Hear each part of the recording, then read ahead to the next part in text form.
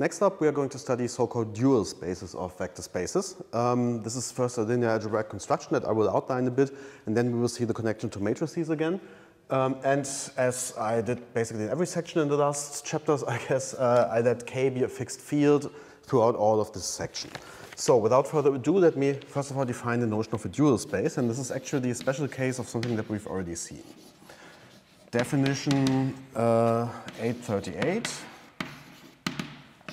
We start with some vector space over K we call V.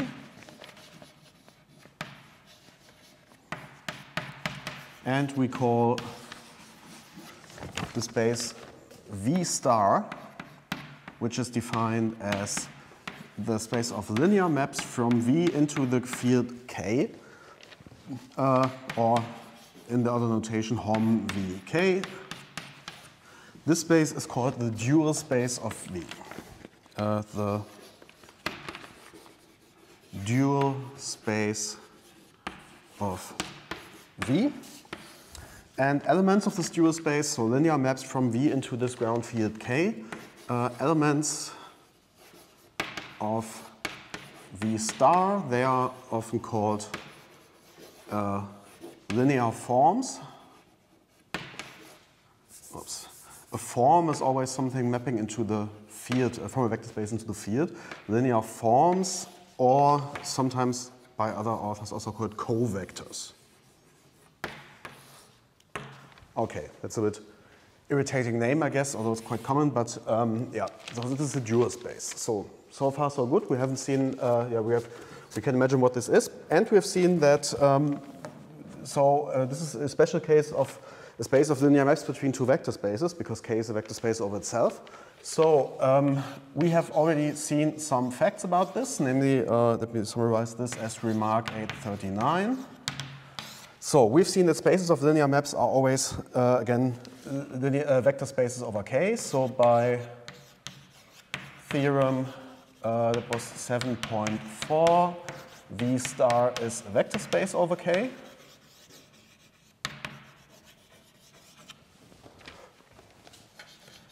And we have already computed the dimension. This is the theorem where I skipped the proof. That's contained in the lecture notes. It's a bit tedious, but doable. So yeah, this is, again, so the operations, just to recall, if I add two forms, I just add the values of the forms for each point. And if I multiply them by a scalar, I just multiply the value of the form at each point with the same scalar. Now, so we have computed the dimension. So in the case that V is finite dimensional, which we haven't assumed yet. If V is finite dimensional, then by theorem 728, we have seen that the spaces of linear maps are then again finite dimensional if both domain and codomain are finite dimensional, and the dimension of V star is now, so we've seen the space of linear maps, the dimension was the product of the dimension of the two spaces, and K as a vector space over itself has dimension 1. So the dimension of V star is the same as the dimension of V times 1, so this doesn't change anything. Okay, so this is what we know about the space. It has the same dimension, and it's a vector space. Let me give you one example of how to describe such a dual space in detail, and there I take our favorite example of finite dimensional vector spaces, namely we take some element phi, a linear form, in the dual space of K to the power of n. Okay, this is our favorite finite dimensional vector space, so in general, so let's take the dual of this. Now, so this would be the linear maps from Kn to K. Okay, then first of all, by linearity.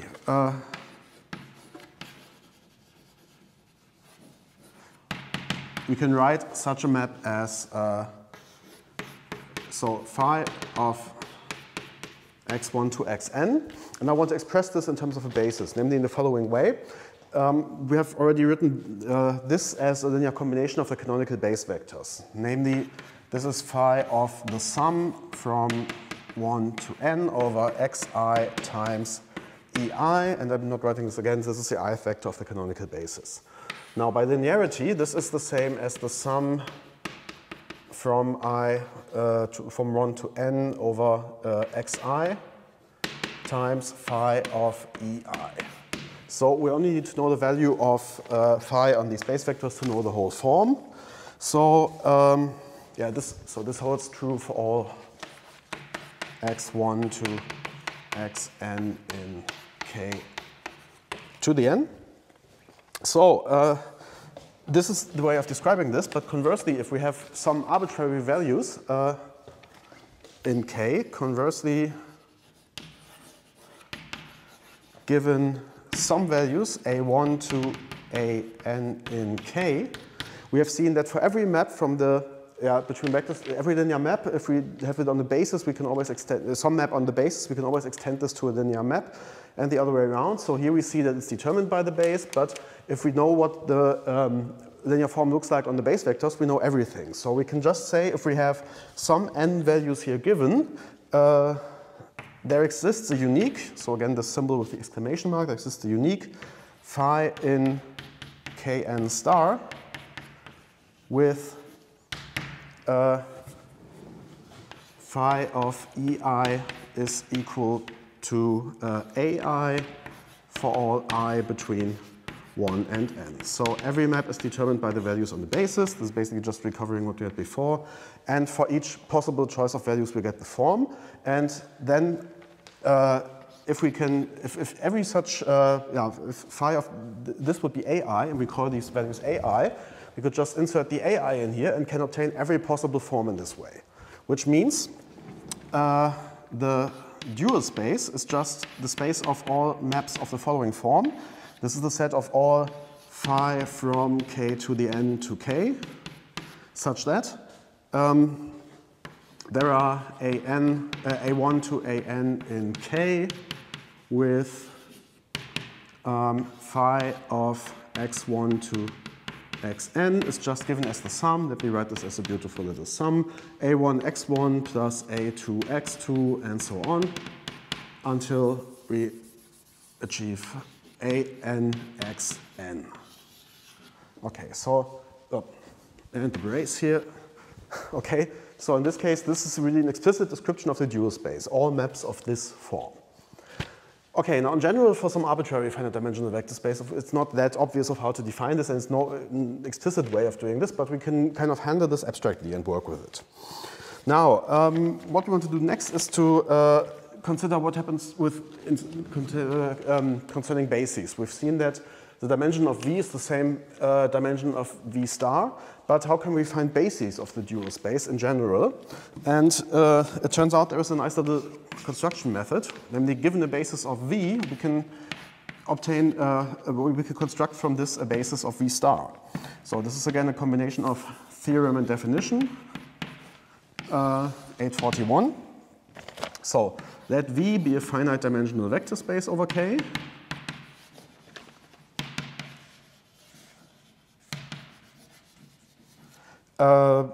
Vector space over K, and B1 to Bn be an ordered basis of the space.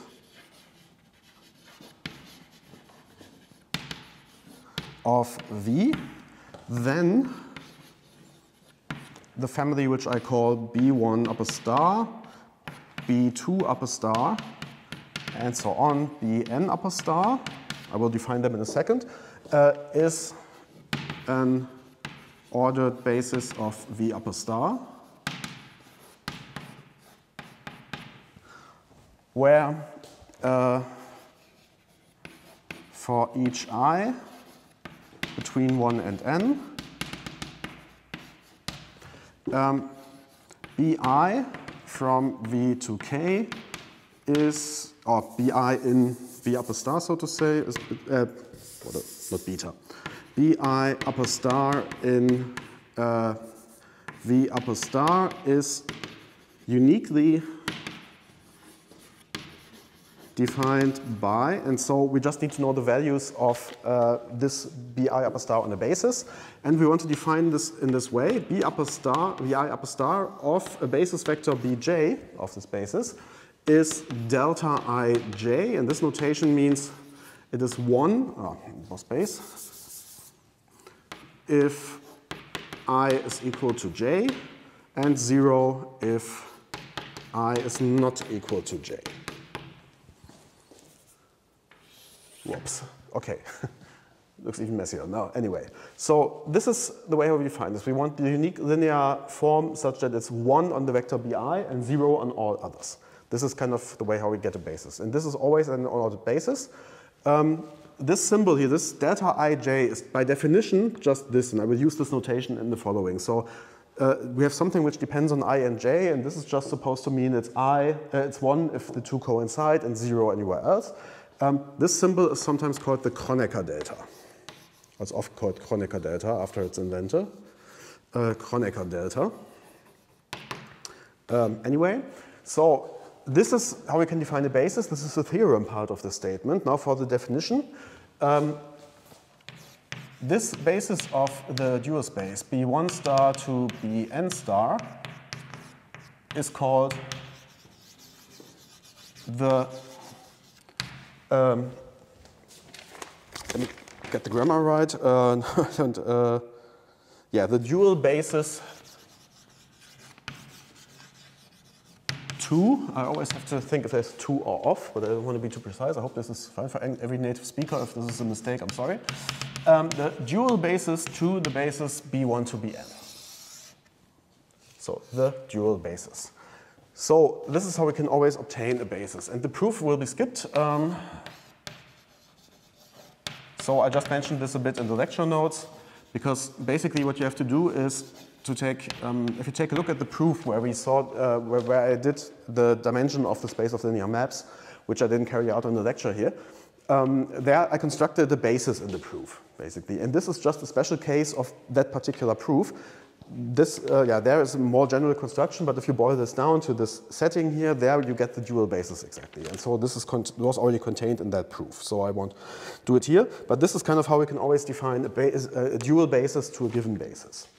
Okay, that's a bit abstract. So let us do as an example. Okay, let me re-obtain this. So example 842.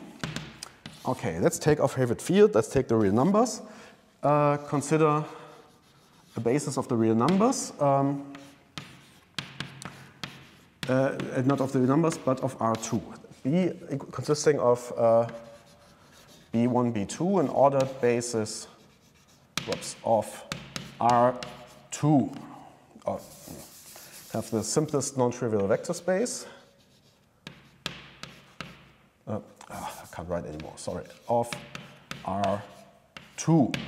Okay, so, and I want the following given by B1 is supposed to be the vector 2, 1, and B2 is supposed to be the vector 3, 1.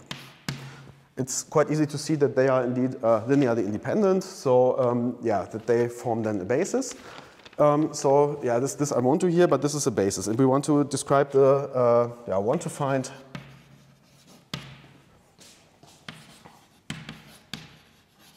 the dual basis, B upper star with B1 upper star and B2 upper star. Now how can we determine this these maps? Let's check, let's maybe, yeah, I think I need to erase, otherwise I have to squeeze here at no.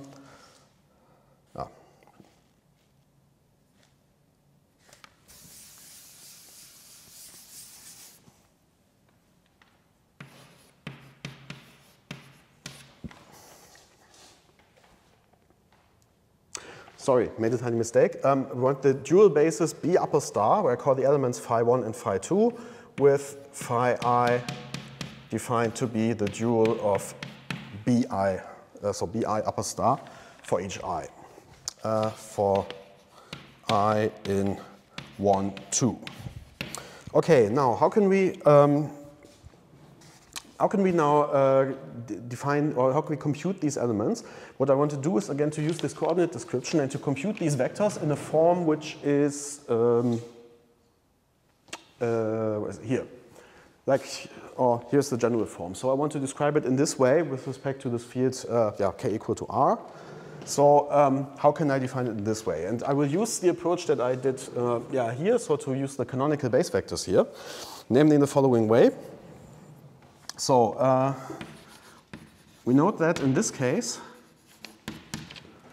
phi of x1, x2 as an element of R2, this is now x1 times phi of the first vector of the canonical basis, 1, 0, I'm still messing up, sorry, plus x2 times phi of 0, 1.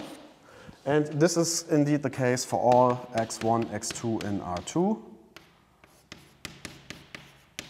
and all phi in R2 upper star. So what we need to do is to find, if you know that the dual basis vectors, they are of course defined by the properties what they do on these two vectors, then we have to check what they do on the canonical base vectors and then compute the numbers and see what happens. Let me erase, and then I will hopefully have a bit nicer blackboard scheme. Anyway, let me erase.